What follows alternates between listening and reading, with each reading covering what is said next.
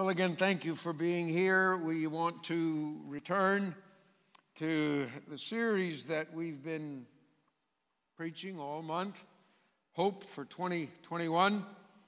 And we are in really a three-part of a larger part.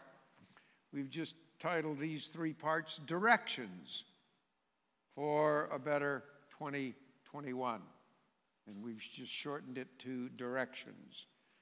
And we've taken these directions from the book of Genesis in chapter 35, verses 1 through 7.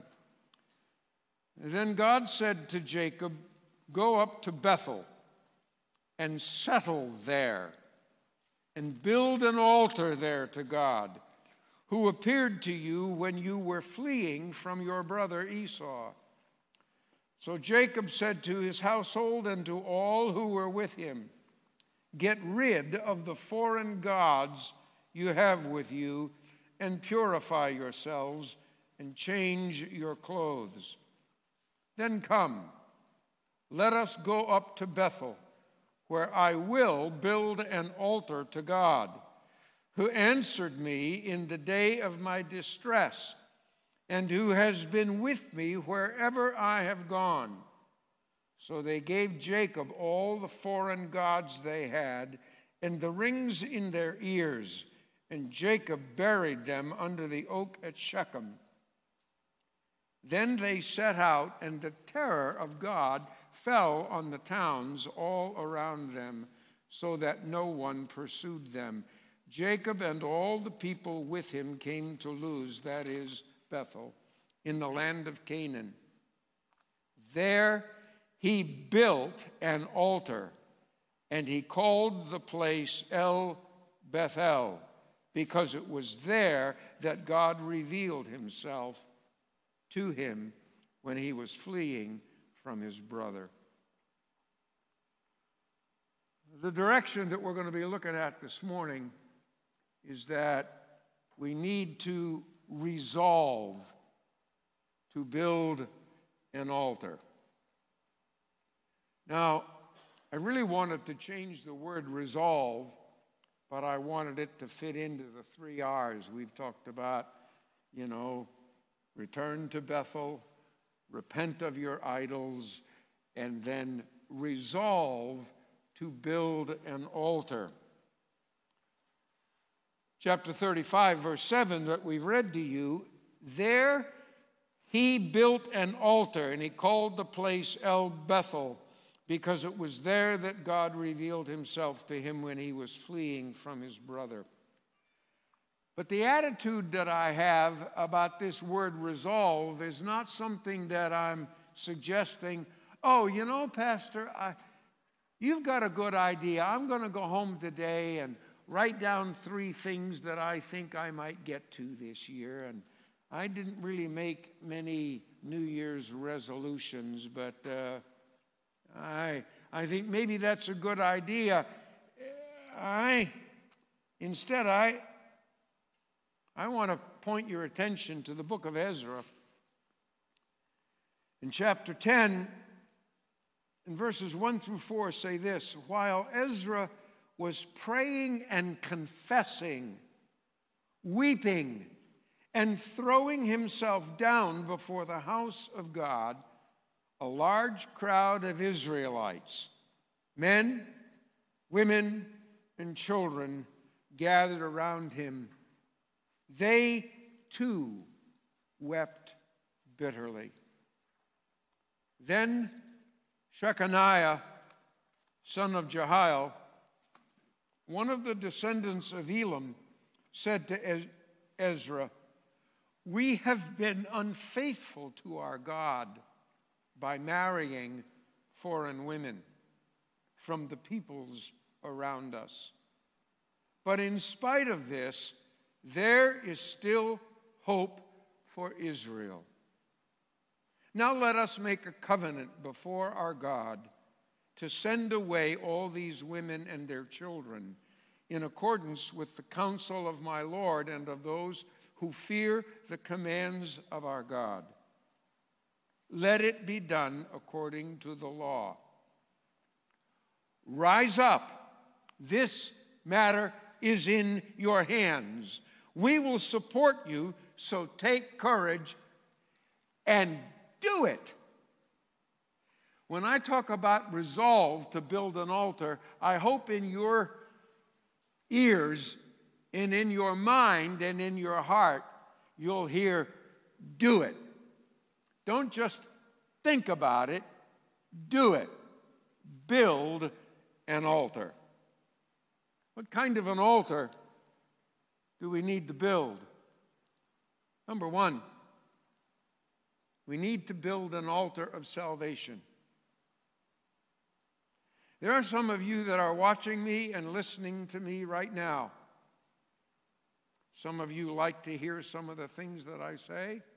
Some of you go, not so much so. It's time for you to get saved. Christ died for you. Calvary, the cross, is a reminder and a symbol of how much God loves his enemies. You need to get saved. Not tomorrow, not next month,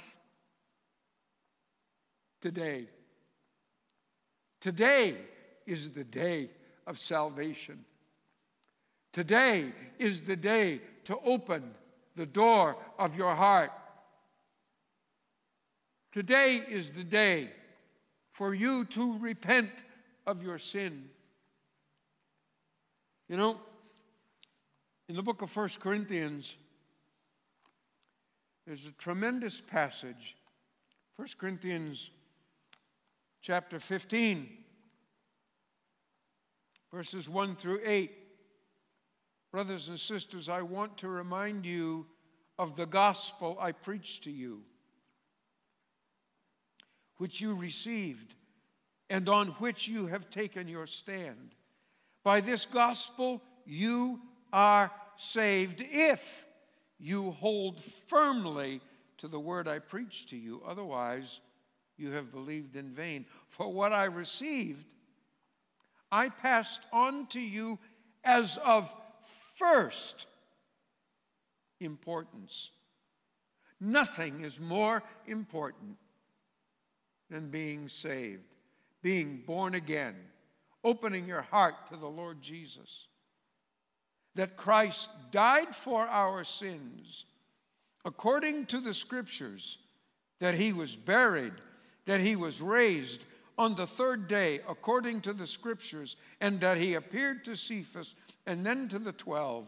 After that, he appeared to more than 500 of the brothers and sisters at the same time, most of whom are still living, though some have fallen asleep. Then he appeared to James, then to all the apostles, and last of all, he appeared to me also as to one abnormally born. In the book of Acts, this same apostle that wrote 1 Corinthians, the Apostle Paul, was called in to give a defense of his testimony. He did so before Agrippa. And in Acts chapter 26 and verse 28, depending on which translation you read, Agrippa looks at Paul and says, "Almost you have persuaded me to become a Christian. But I'll hear you again of this matter." Never happened. Why put off today till tomorrow what you can do today? I want to say to you, repent of your sin. That's why Jesus died. God's not angry at you. God loves you. Calvary is a timeless reminder. God so loved the world that he gave his one and only Son, that whoever would believe in him would not perish, but have everlasting life. It's not God that sends you to hell, it's your sin. So repent. Express your faith in the Lord Jesus. Oh, I know you're trying to do better.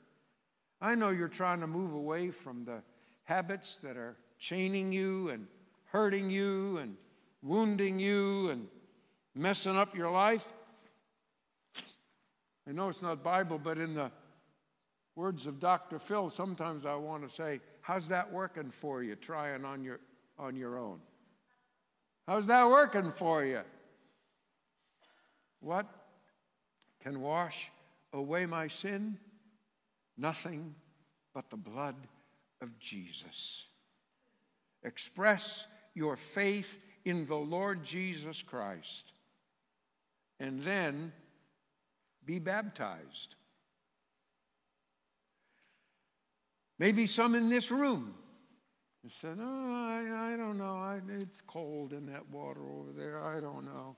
Well, we've made it a way to get warm. And I want to say to some of you, get baptized. Jesus said to his disciples, go into all the world and make disciples and baptize them in the name of the Father, Son, and Holy Spirit. Some of you have accepted Christ into your heart. Some of you have repented of your sin, expressed your faith in the Lord Jesus Christ. But you haven't been baptized. Do it. Do it. If you're in this area, go on our website, fill out a communication card. I want to be baptized. I want to be baptized. And we'll have a water baptismal service real soon. We probably won't do it in the context of the in-person service, but we will do it right afterwards. Secondly, a second kind of an altar that we need to build is we need to build an altar of service.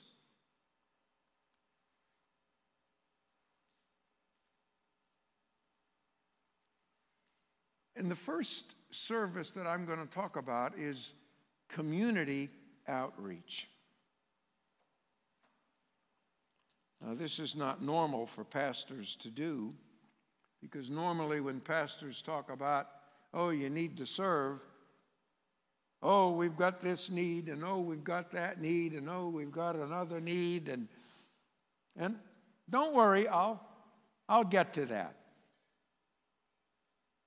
But I wonder how many of you saw the news item, I don't know if it was Thursday or Friday, something like that, late in the week. There was a principal who watched kids, his elementary students, be driven to school, and he suddenly realized that the vehicle that was driving them to school was their home. Their parents didn't have enough money to pay the rent. And the parents didn't have enough money to give the kids money to buy food. This principal took an 8-hour, all-night shift at Walmart and started working. And when he got his paycheck, he started distributing the money to the kids.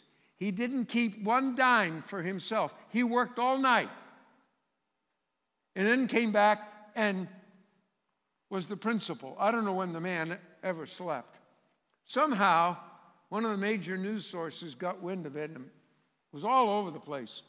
Any of you see that? Any of you see that? Tremendous.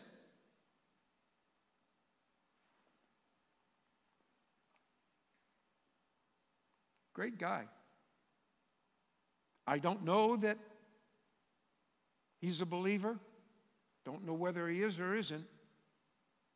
But he just said, I couldn't stand to see my kids, the kids of my school, go without.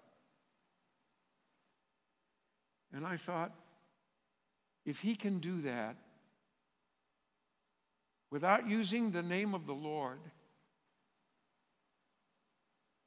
how much more should we who name the name of Christ, who came not to be ministered unto, but to minister and to give his life a ransom for many, how much more could we, should we, be reaching to our community with acts of kindness, acts of service? Who cares whether they agree with you or not? Who cares whether they're part of your ethnos? Who cares whether they live in the kind of house you live in? Boy, I'm so glad Jesus came to die for me. I wasn't part of his ethnos. I didn't have a house like he did. But he came down, didn't even have a place to lay his head, stretched out his hands and hung on a cross. New beginnings. Los Banos, the city of Los Banos, the county of Merced, needs community outreach. Not just Bible-thumping outreach, just practical, good help, and do so in the name of the Lord. That's what motivates us. Now we'll get to the part that preachers normally get to. You didn't think I'd not do that, did you? We need help right here. We're killing our tech people. We're killing our worship team. They're here all the time. Oh, I know some of you think they just plop in here 9:45 on Sunday morning and go boop, boop, and it all just comes out nice. No. I'll tell you, people are here real early. And it's always the same people. We need tech people. Gee, Pastor, I don't know much about it. Learn it. Learn it. Volunteer. Come. We'll train you. Oh, when it comes to tech, I won't, but somebody will. I'm having to learn enough on my own right now. We need worship people. We need some singers. We need instrumentalists. If you hear this wrong, I don't know what to say. I am ecstatic of the people we have, but I don't think it's fair to burn them out, wear them out, etc. There's plenty of work to go around. We need Awana helpers. We need people that will come and participate in the drive-through so that our kids can learn the scriptures. We need Kidland teachers. We need to have a whole bundle of volunteer work days. We got work that men can do, women can do, even kids can do work. We want this place to be the best that it can be. We need youth sponsors and workers and helpers. We need to build an altar of service. Do you want to be taken care of? Take care of somebody. Amen? If you want to be helped, if you want to be taken care of, take care of somebody else. Thirdly, now some of you are going to get ticked off at me with this. I know we're in an economic downturn, but we need to build an altar of stewardship.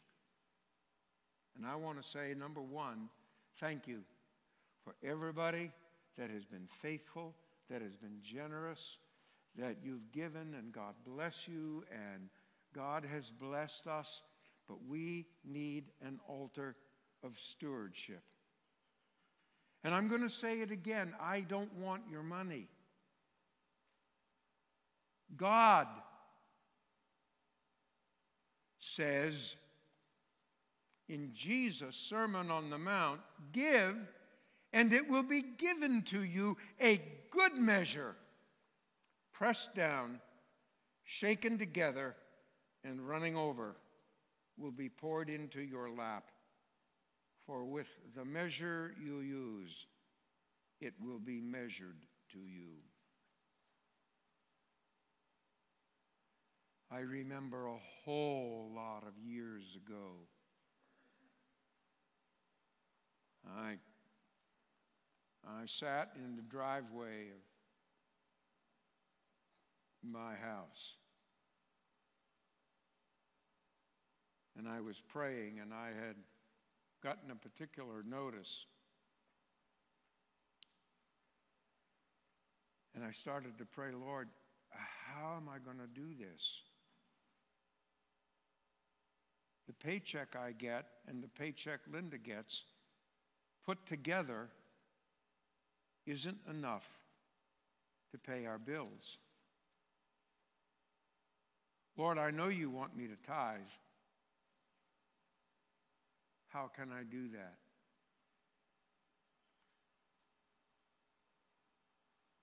I started to do it. Only by God's grace, I started to do it. And I've never been back at that place since.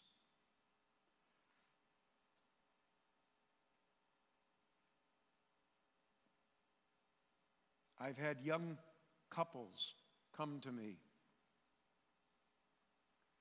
They went to have their taxes done. And the accountant looked at them and said, how have you done it?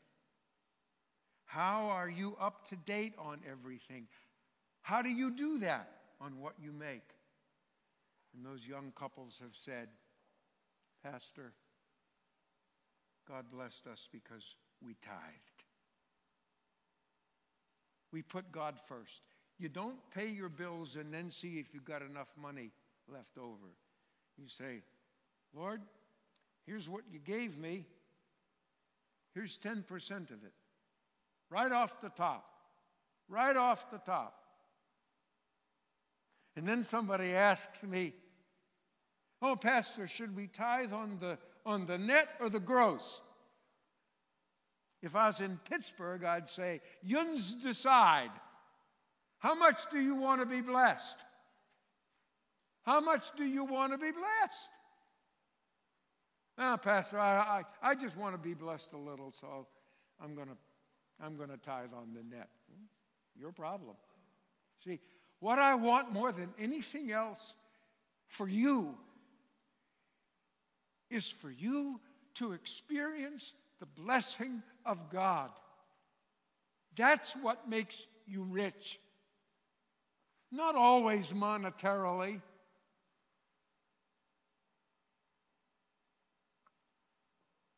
Give, and it shall be given unto you. For with the measure you use, it will be measured to you. Remember, Jesus was sitting at, quote, the receipt of custom. This one would come in and, oh, give this, and this one would come in and give this. Jesus was asked the question, Master, who gave the most? He said, see that little lady there? All she had was a half a penny. She gave more than anybody else because she gave everything that she had. You know, a lot of us that like sports are very familiar with the phrase, I left it all on the field. I left it all on the mat. I left it all on the court. Whatever sport you want. I didn't hold anything back. I gave it all. There wasn't any more to give. Are you investing your time, your talent, and your treasure? Are you investing it where moth and rust don't corrupt, and where thieves don't break through and steal, and Wall Street doesn't cut your feet out from underneath you? That's where my treasure is. Let's build an altar to stewardship. And finally, we need to build an altar of soul winning. The Bible says, whoever wins souls is wise. In Jesus' Sermon on the Mount, he says that we are two things to this world. You are the salt of the earth. You are the light of the world.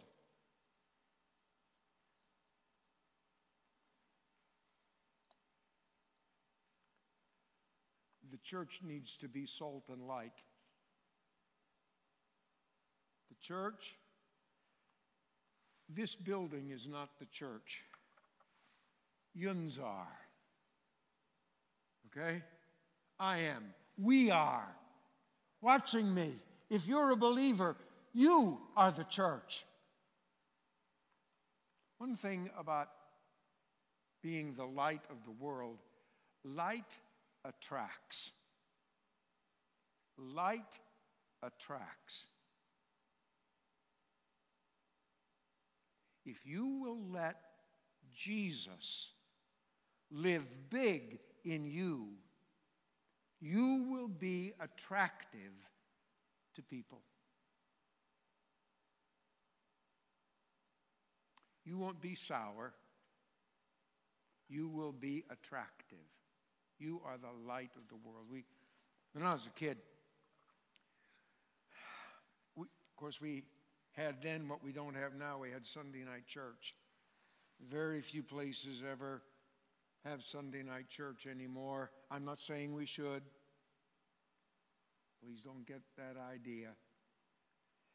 But part of Sunday night church was testimony meeting. And invariably, one of the older saints, and we all knew who it was going to be, she would stand up and say, oh, I've had this trouble, and I've had that trouble, and I've had this difficulty, and I got my lumbago, and oh, my kids, lament. And then she would always end the testimony. But if you kids will pray, God will give you what I got. I didn't want what she had.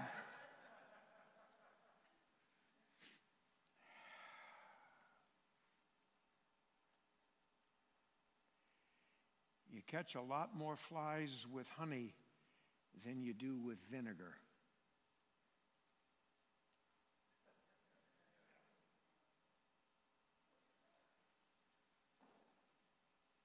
Light attracts. Are we shedding the kindness of God to our neighbors, to our neighborhood, to our city, to our county? Or are we thought to be vinegar?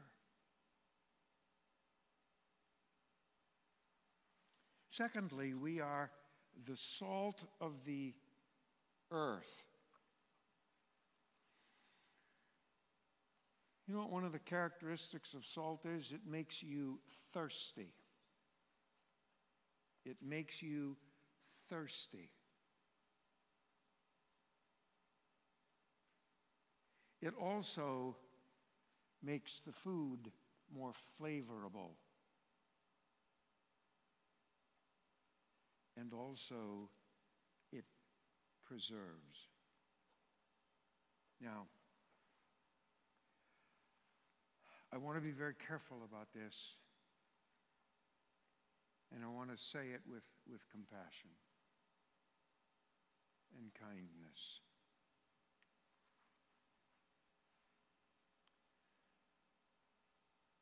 We're in trouble in our country because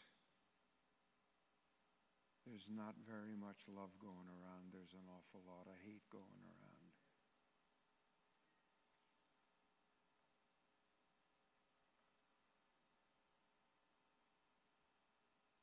We need to be salt and light. The salvation and preservation of our nation will not come from a party, a candidate, a politician, a person.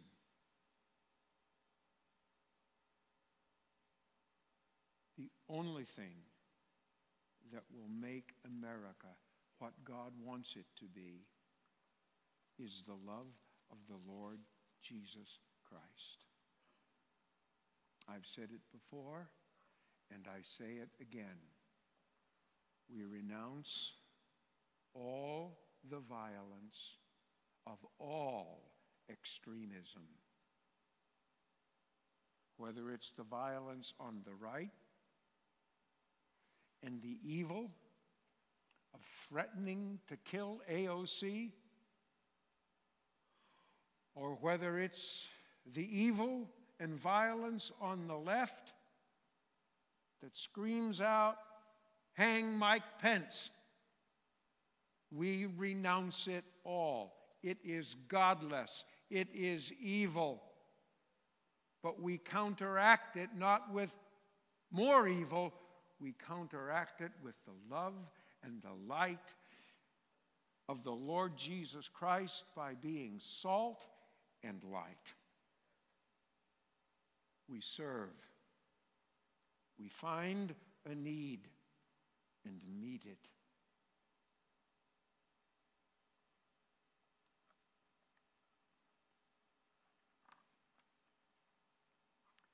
Can I ask you who you're taking with you to heaven?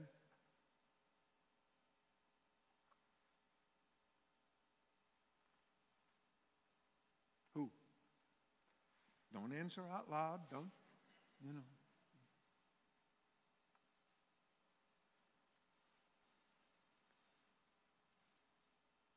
In heaven, who's going to come up to you and say thank you for giving to the Lord?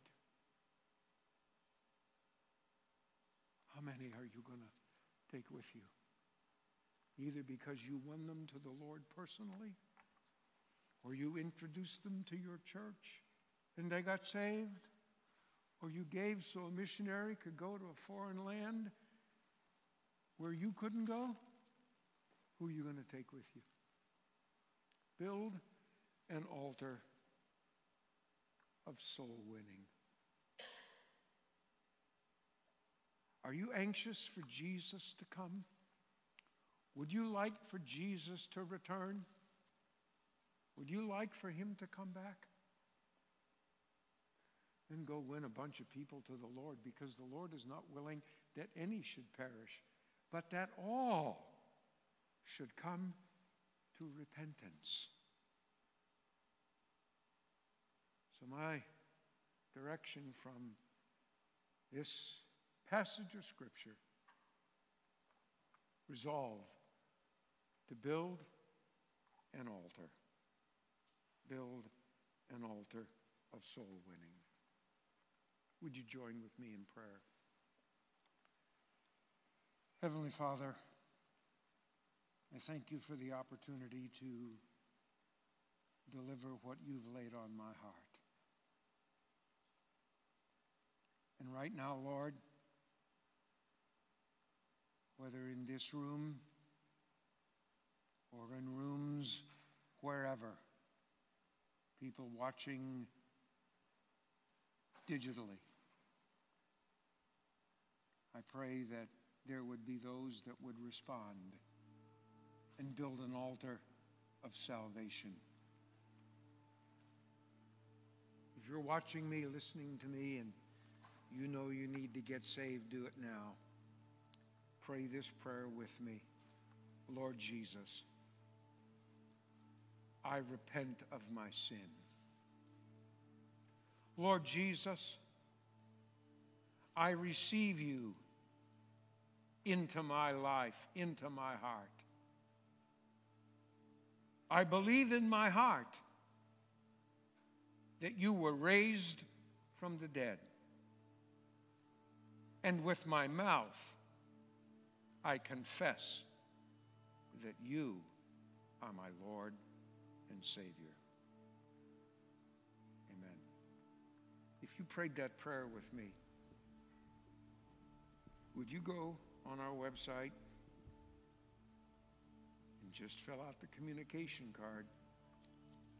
Prayed with you, Pastor, and I'll contact you.